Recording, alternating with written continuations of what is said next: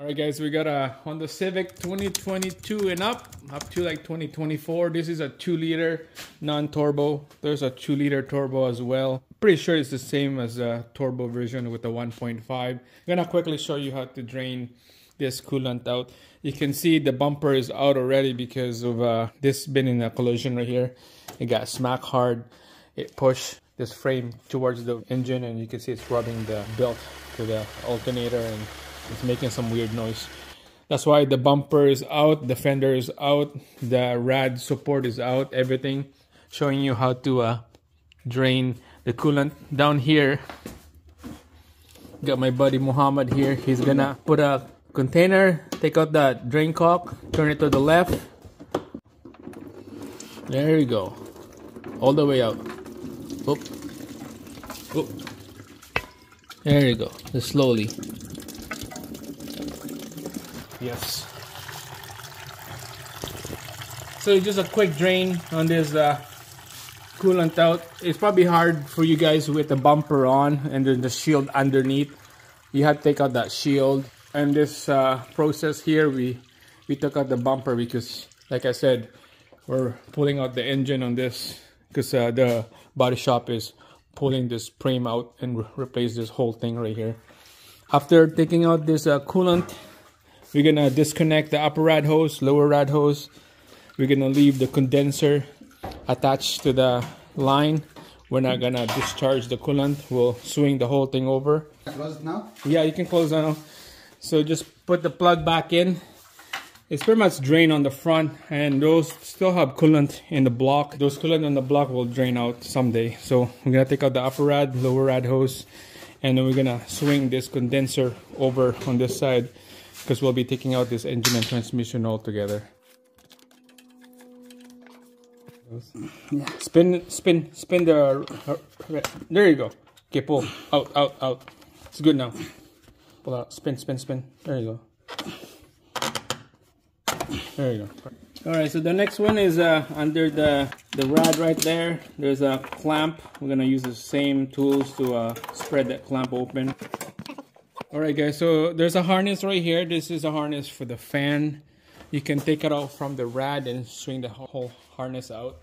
But for me, I like to take that whole harness out, disconnect from here together with the rad. So there's a retainer right here from the bracket, take that out. Disconnect this. This is loose already. Take that out. And the ground, we need to take that one out. Perfect. Put it back. And then last piece, there's a retainer right there. You need to take that out. Alright, so the rad is loose. Okay, there's a zip tie. We need to cut this. Yeah, we need to cut that one. And this harness will be free and loose from the engine. There you go. Okay, there you go. See, it's all together harness. It's dripping coolant right there on your foot. And then because it's the condenser AC is connected here, we're just gonna swing it over on the passenger side. All right, so here's the whole thing right here. We're gonna swing it out. Be careful with the line right here, the low side. This is the high side. Just gonna disconnect it. There's not much of a tension on this line. You know, this thing, you could bend this quick, so be careful. Okay, because this is Freon inside of this thing. We don't want to leak Freon. Just put this on the side like that, and we'll be working everything on this side right here. You can see this is bent right here, so I'm assuming that this undercarriage is bent as well. It's hard to tell because it got hit right here going inside of this suspension. This is bent, so wrong way. Jesus. Yeah.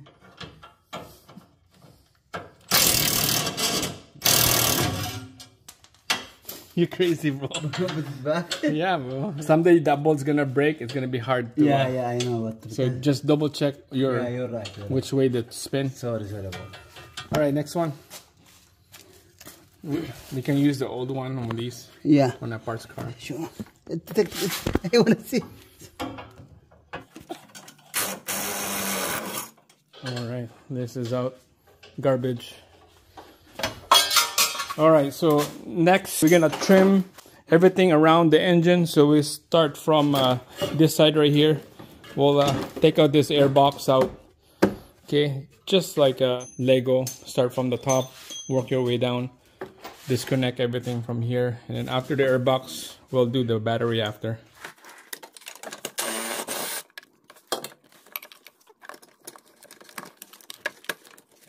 All right, so this air box, there's 3 layers: the upper, the middle, and then the third. So we're just gonna take out the upper first. To get to the second row, we need to take out the upper cover, the main cover of the box, and then I believe the resonator or the intake on the bottom side. Yeah. There you go. Wow, look, lots of bugs. Okay, and then next, there you go. Peel off. There's a bolt right here that you need to take out that second layer, and then the third layer. There's a bolt right here, and then there's a bolt down right there. Okay, so there's this bolt here, bro. Yes. This one up there, and then there's the one down here. Okay. So let's take those out. Already you put it? Yeah.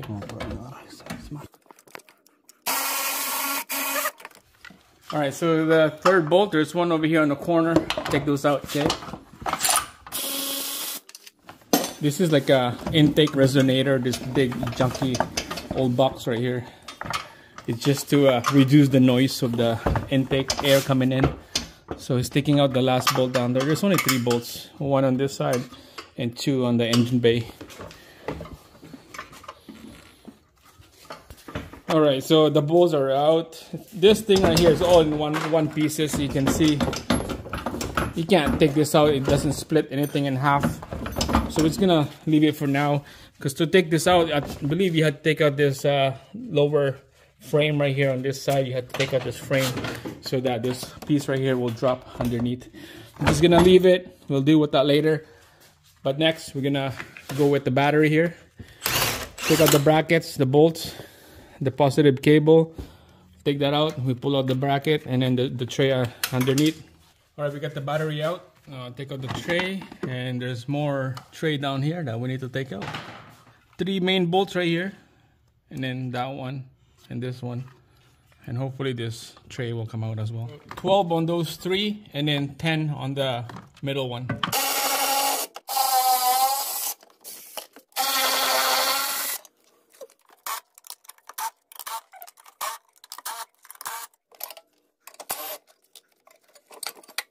Alright guys, so we got the battery tray out. Everything is nice and clean back there. It's loose. Now we deal with this harness right here. So basically anything attached to the ECU right here, we have to disconnect this big chunk of wire right here. This big connector will disconnect from the ECU, and then this air box right here, we're just gonna swing this whole thing over to the engine, because this goes together with the engine transmission when we take them out. So we disconnect everything, okay? Alright guys, so to disconnect this big fat connector from the ECU, just need a flat screwdriver. So just put it in here, push this thing down, this black piece, and then this gray bracket, it will swing over. There you go, easy. Same thing on this side. Push this black piece down here, silver bracket will swing up and disconnect from the ECU. There you go. We'll put this on the side. All right, another big fat connector right here, and this one right here. So first we're just gonna open these tabs right here. This will disconnect from the bracket like that. And then this big fat right here, just put your fat screwdriver underneath like that. Same thing on the other side. There we go. So this whole thing right here will go together with an engine transmission. Okay, we don't want to disconnect anything on the sensor side of the engine, because that's gonna take a while. Next will be taking this whole thing out. I don't know how this thing works, but let's figure it out. All right, let's open it up, because there's 2 wire right here attached to this fuse box. So I think we're just gonna have to disconnect this wire out of the fuse box. That's why we're gonna open this up. Oh, there we go. Take out these 2 bolts right there. That's like 8 mil. And this wire right here will disconnect from the fuse block. This fuse block right here will stay on the vehicle, and this harness will swing over together with the engine.